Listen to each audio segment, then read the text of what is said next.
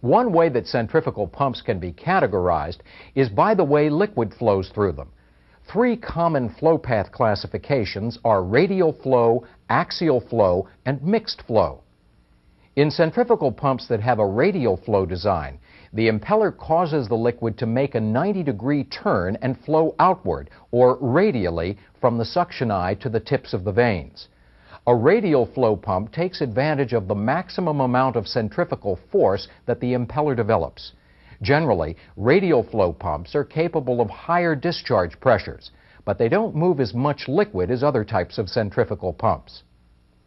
In centrifugal pumps that have an axial flow design, the impeller moves the liquid through the pump along a path that's parallel to the pump shaft.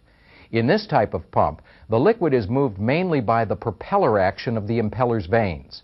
This impeller uses only a small amount of centrifugal force to move the liquid. As a result, the discharge pressure of an axial flow pump tends to be lower than that of a radial flow pump. However, an axial flow pump may be able to move large quantities of liquid.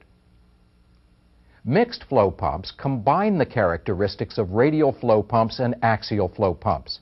They use centrifugal force and the propeller action of the impeller's vanes to move the processed liquid. For that reason, a mixed flow pump can develop a relatively high discharge pressure and still move a large quantity of liquid.